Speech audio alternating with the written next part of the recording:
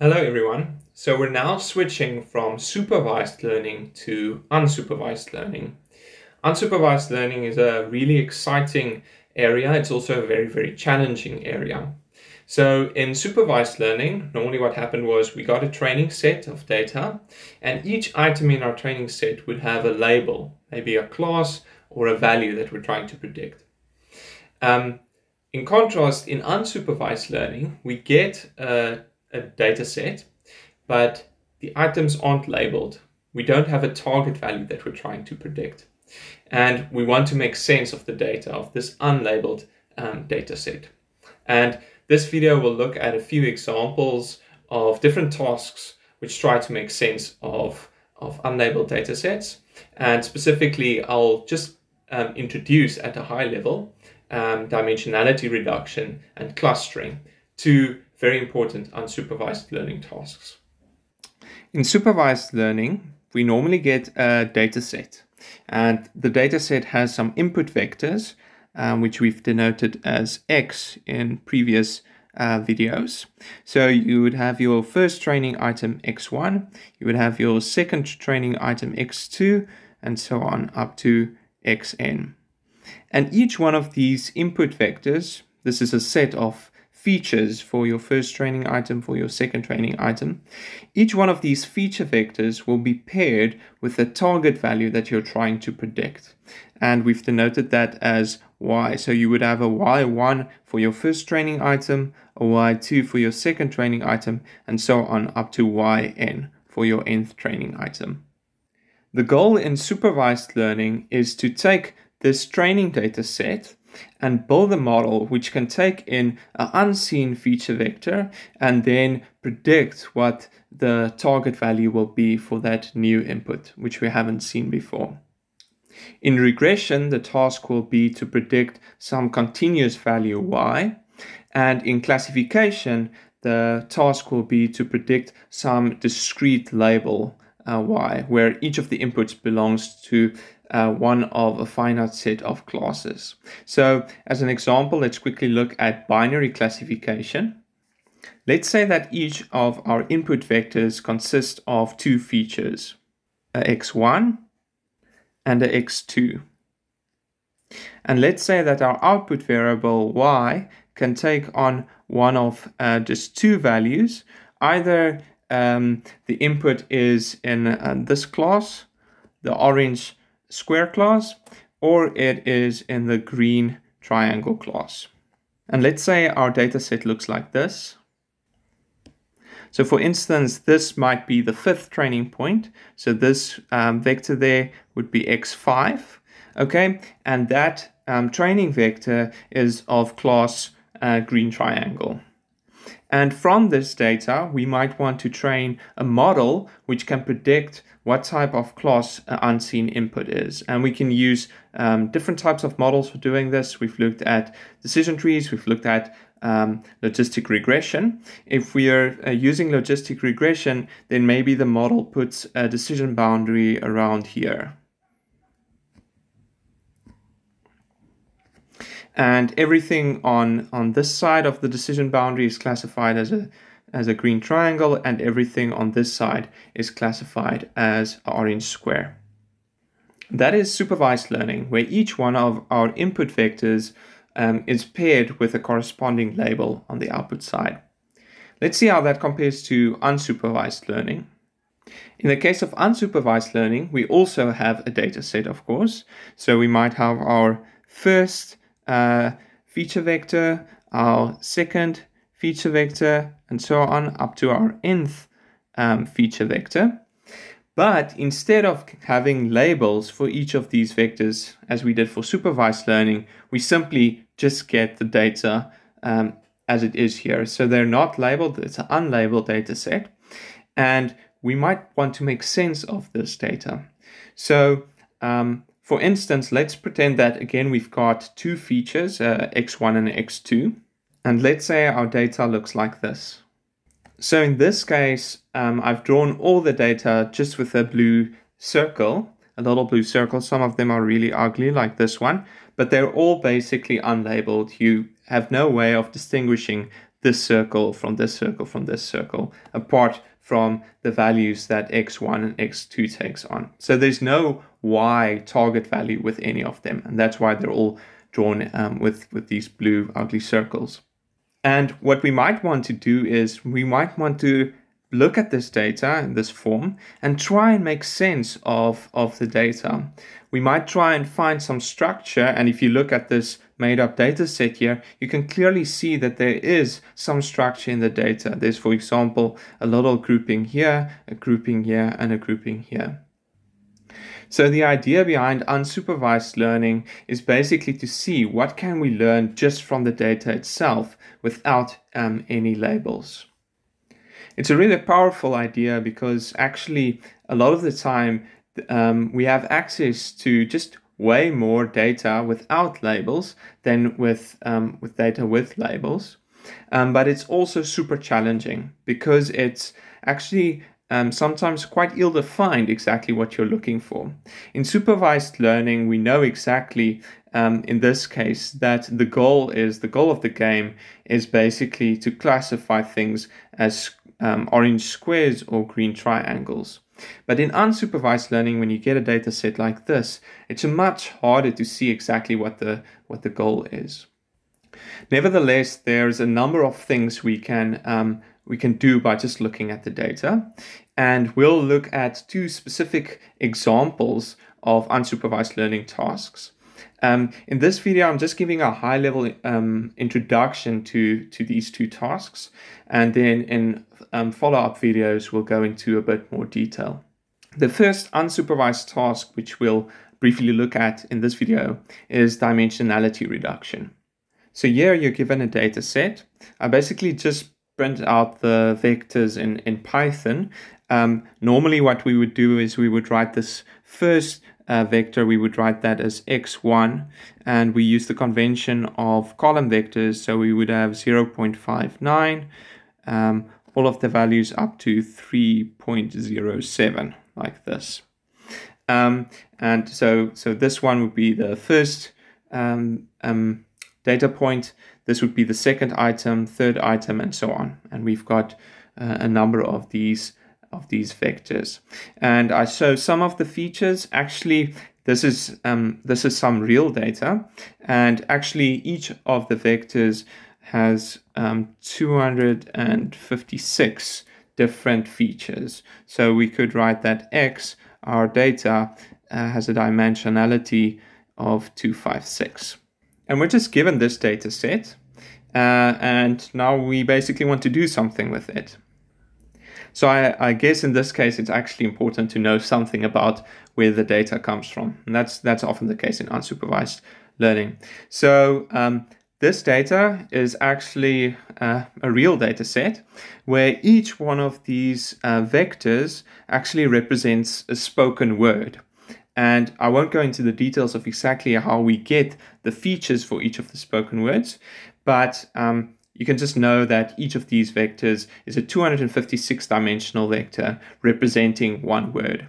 Some of the words are the same, so maybe x1 can be the word apple, and x5 can also be the word apple, x2 might be another word, running, x3 might be dog, and so on. We're not given the labels. We don't actually know which word is being said or which word is represented for each of the vectors because this is an unsupervised task. We're just given this data set with all these different vectors. If we were in a supervised setting, we might know that, oh, this first item corresponds to the word apple. Okay, and then we could maybe train a classifier that reads in an unseen X vector and then predicts which word is being said. But that's not the case here. We're just given this data set. This is actually a problem that I work on in my own research. So where would this occur? So imagine you have a robot that's in our house. The robot doesn't know the language that's spoken around it. It doesn't know the words that's spoken around it, but it wants to learn the language of the other people living in the house. And all that the robot observes is basically these vectors, each vector representing a different word, but the robot doesn't know what the words are. So this is our actual data set. There's actually around 500 different vectors. So we go up to x 500 here. What do we want to do with this data? Maybe the first thing that we might want to do is we might just want to look at the data. And in this case, it's actually quite difficult because I have no idea how to visualize something in 256 dimensions. For my brain, that's just really hard. So maybe one thing we would want to do is we might want to map each of these vectors to something in 2 dimensions. So we want to take x and we want to change it through some mapping to another vector, maybe let's call that z, in 2 dimensions. And what we would like is that these z vectors will still capture some properties of the data set. And that's actually the goal of dimensionality reduction.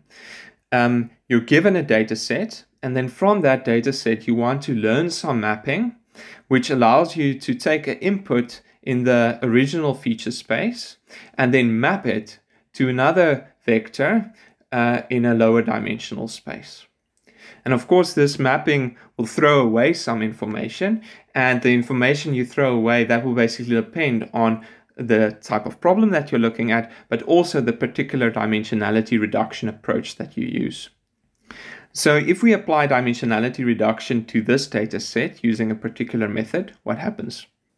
This is actually the output from a particular dimensionality reduction technique called t-SNE. And what we've done here is we've mapped each of our vectors from the previous slide, each of the xn's, which were in 256 dimension, we've mapped this to a zn in 2 dimensions. And that allows us to plot the data on a 2-dimensional plot that you can see on a screen, for example, on YouTube's. And each one of these points corresponds to one of the x's that we fed into this algorithm, and that x was changed from a 256-dimensional vector to a 2-dimensional vector, and that allows us to look at this at the data set. So this is one thing that we would often want to do with dimensionality reduction. Dimensionality reduction allows us to visualize high-dimensional data.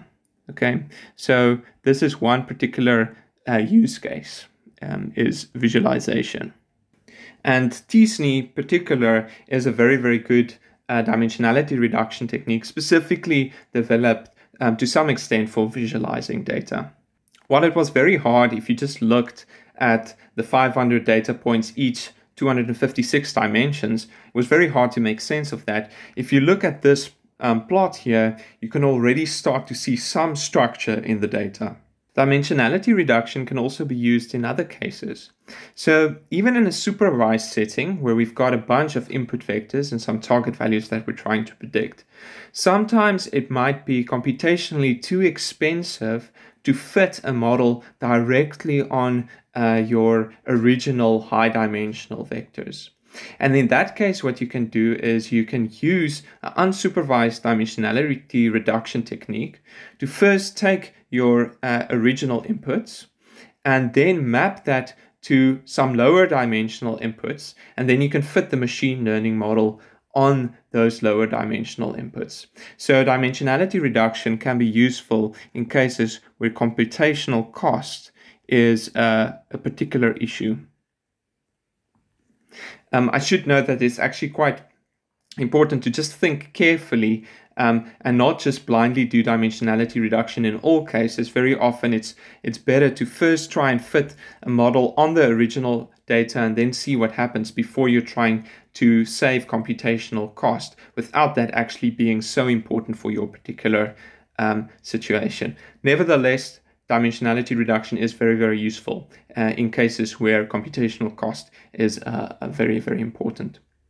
Another use case for dimensionality reduction is just in compression. So if you have a very large data set of millions and millions of different points, different items, and each of the items have a very large dimensionality, then it might be simply too expensive to save all of that data. And in that case, it might be useful to map your inputs to a lower dimensionality and then just save the data in the lower dimensionality. So the third use case of dimensionality reduction is compression. And different dimensionality reduction techniques might be appropriate depending on which particular problem you're trying to solve. I've mentioned that this plot was generated using t-SNE. We will look in a follow-up video to one of the fundamental dimensionality reduction techniques called principal component analysis, and we will step through the details of that technique. The other unsupervised learning task that we will look at is called clustering. So in clustering, the goal is to group your items so that each group contains items which are similar to each other, and these items should be different from items that are put into a different group. So if you look at this example, for instance, remember these are actually all each of these items represents a spoken word. So this is one spoken word, this is another spoken word, this is another spoken word. Some of the words are the same, but there are actually many different types of words in this relatively small data set of 500 points. And maybe I could ask you, how many words do you guess there is in this data set? It's a little bit hard to see, but if I had to guess, I would say like maybe all of this stuff here, all of these items, they might be the same word. Maybe these items here might be the same word. Not sure. Maybe these items, maybe these ones. Then you have an odd looking cluster. Maybe the cluster runs somewhere here. I'm just guessing at this point, right? And maybe there's a cluster running somewhere here. So the goal in clustering is basically to take your data and to partition it in groups like this. And this group, the items within this group are more similar to each other than they are to the items, for example, in the group here. So in the example here, this might be a robot that observed different words that said it in its environment. It doesn't know what the words are, right? It doesn't have a label for the different words. But by just looking at the data and maybe applying a clustering technique, it can say, listen, I don't know what this word is, but I do think it's the same as this word and this word. And those words are different from the words, for example, in the cluster down here. Again, there are a number of different clustering techniques, and we'll look at a few of them. So apart from this language learning example, clustering has many applications. Imagine you're collecting data from tissue samples, maybe for breast cancer detection, and you have a number of measurements, a number of features for different tissue samples. Maybe you would want to cluster that data to see if there are maybe subcategories of different types of breast cancer. Maybe you're in marketing and you've got data from different types of users, and you want to see whether some users are similar to other users, and then maybe recommend things that that other like-minded users have chosen. One area where clustering is often used these days is in social network analysis. So for example, this is a plot of, I think, a Facebook friend network. And you could maybe see that here we might think that this is a cluster, and this is a cluster, and maybe this is a cluster. This video has introduced unsupervised learning by looking at just two particular tasks. And in the next videos, we will actually go into these two tasks, clustering and dimensionality reduction, in a bit more detail, looking at some specific techniques.